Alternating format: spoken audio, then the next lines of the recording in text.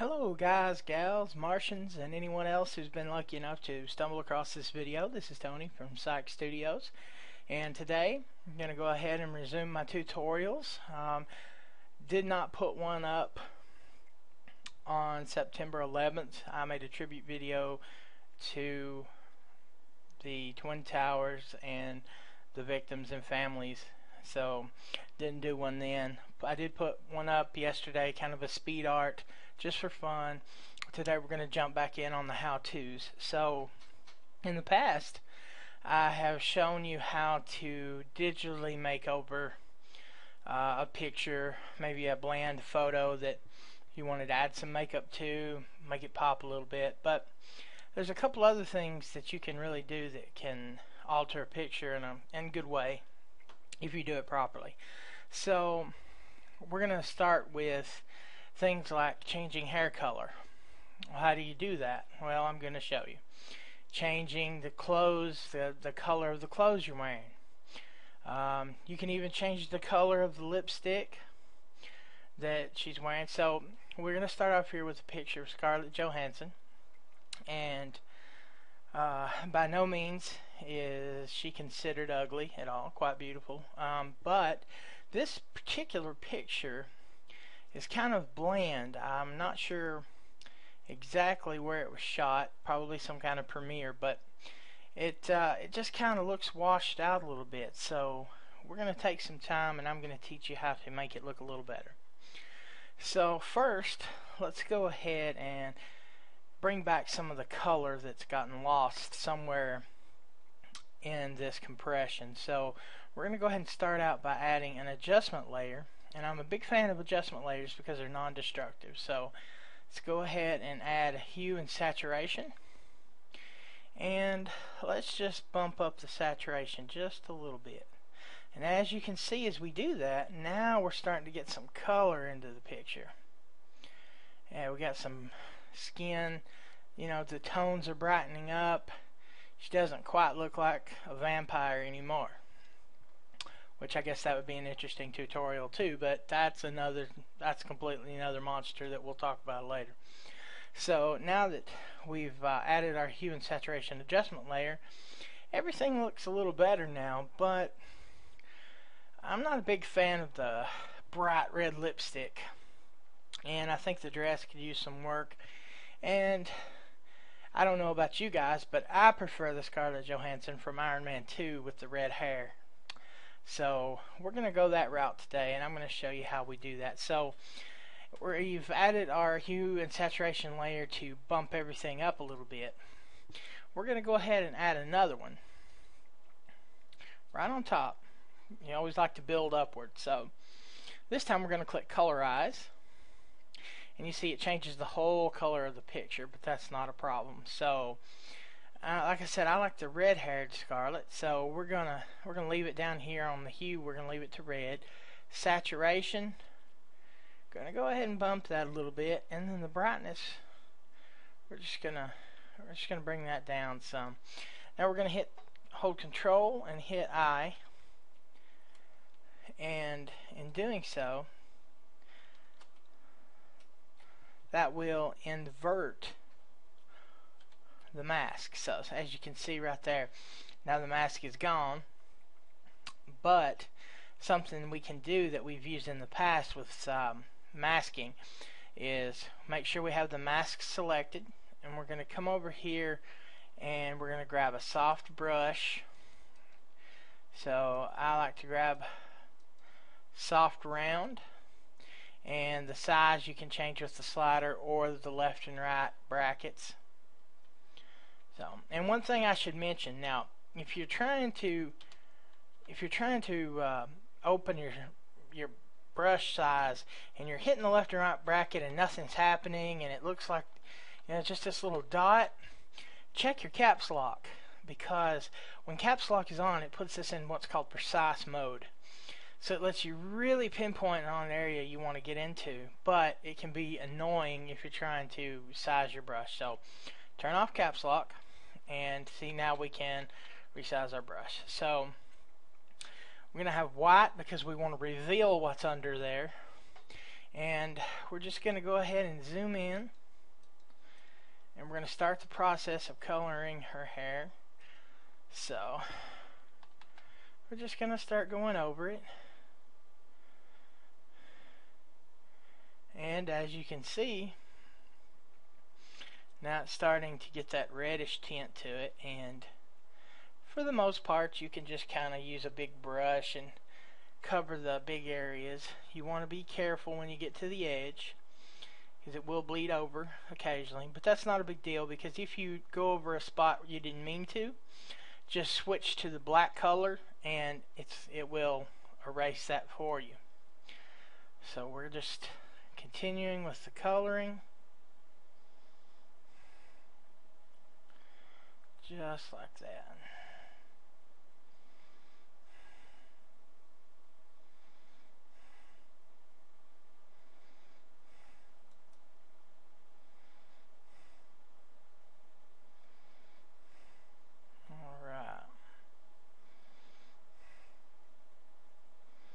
Alright, so let's go ahead and scroll down.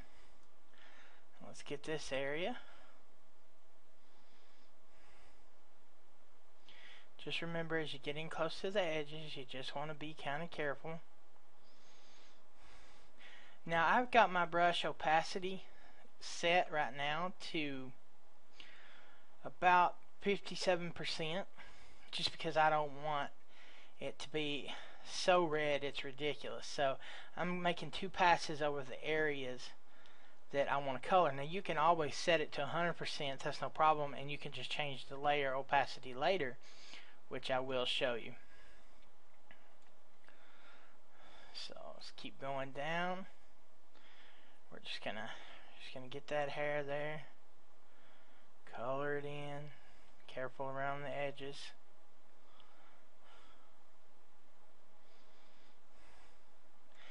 And then again, we're gonna get the rest of it here.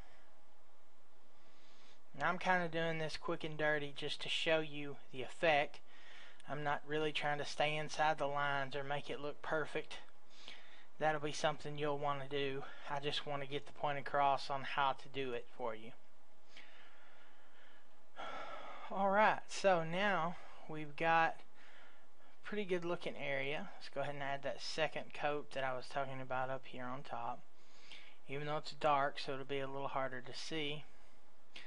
No problem. So now we're going to size our brush down so we can get this harder to reach area. And see what I mean about going over there? No problem, we'll fix that shortly. Okay.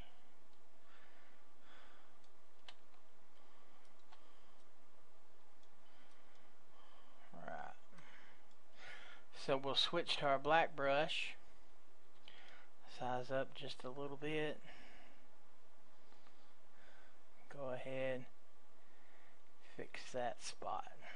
Then as you go over it, it goes away. Just how we want it. Alright, so back to our white brush. We're going to put on our second coat. I'm talking like it's paint here, but, and I guess kind of it is, but, you know, really. So we can also do this with her eyebrows. Like I said, you know, everything needs to match, because I like the red-haired version a whole lot. Alright, so last part, come back down here and get this part of the hair. Just want to be careful around the edges, as I said before. And I'm going a little faster than I normally would, just because these videos are limited to 15 minutes. Thanks, YouTube. Alright. And don't worry about the flyaways, the little flyaways there. You can either take them out with the clone tool, the healing brush, or they're going to be so small in the picture, you're not going to be able to tell anyway. So that's not a problem. Okay. Alright. We'll get in there. Alright. So now let's go ahead and zoom out and take a look. So now we've got our red hair, but you know, it kind of looks, I don't know, a little bit weird to me, kind of too light.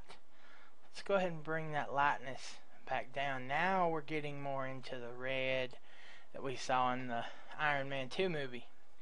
Alright, so now let's go ahead and add another hue and saturation layer. And this is a layer adjustment because, like I said, non-destructive is always the way to go if you can. So maybe I like pink lips. So we're going to go to the pink area. I'm going to saturate it a little bit, make it a little bit lighter. Okay, and once again, make sure we have our mask selected. Control I to invert. We're going to zoom it on in.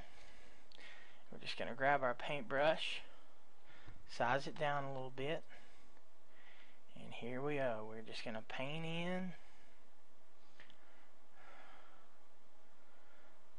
Just like, we're such artists here. We're just like Michelangelo. We're just Sistine Chapel here, or you know, the 21st century equivalent of Scarlett Johansson.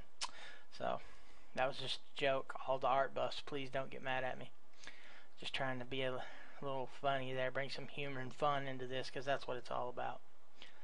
So we're just gonna go in like this right here, color it up really nicely. I'm gonna bring that brush down, get these tiny areas here.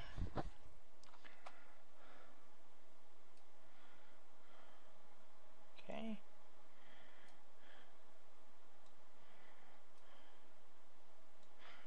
And we'll adjust any overages there.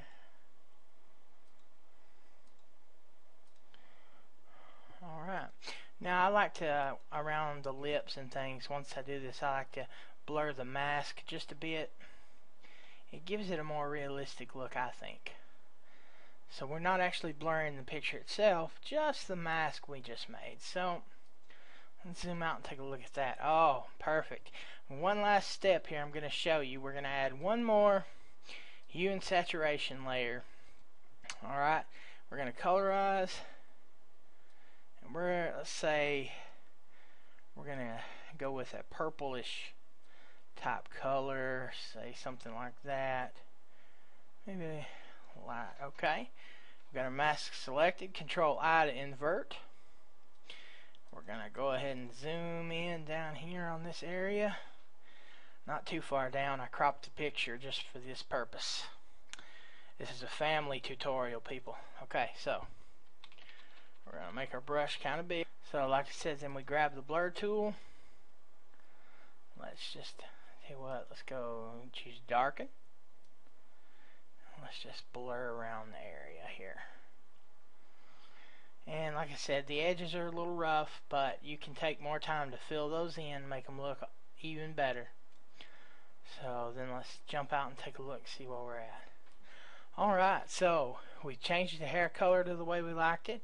We changed the dress. We've changed the lipstick. You can change the eyes. We changed the eyebrows. Now, so if you want to even heal some of the blemishes on her face, we can use the spot healing brush on the original background. That, right there. Of course, you know, some people like the beauty marks, and I have nothing against that. I'm just showing you how to remove these marks if you wanted to. Alright, so let's take a quick zoom out, and you can kind of see. Let's just go ahead and take a look here. If I turn all this off, you can see what we started with, kind of a bland picture.